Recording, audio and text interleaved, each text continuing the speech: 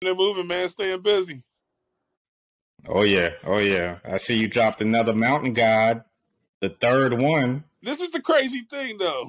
Like, so it was the third one came about like really quick because the first two were, I would say, carefully planned.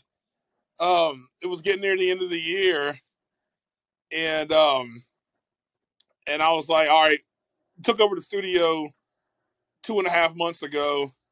I was working for the previous owner, Tom, for 18 years, and then he's been wanting to retire. COVID delayed everything, and so because he was wanting to retire 4 years ago, and then we got the deal done 2.5 months ago, and so in saying all that, I was been here a few months, and I was like, I need to record, Right.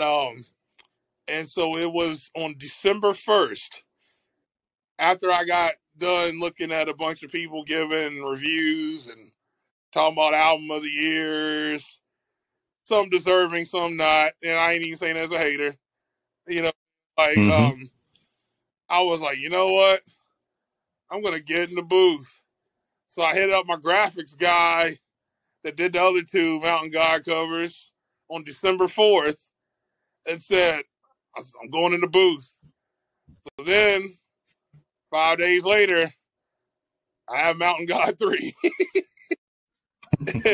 I went in the booth and recorded that in 2 days.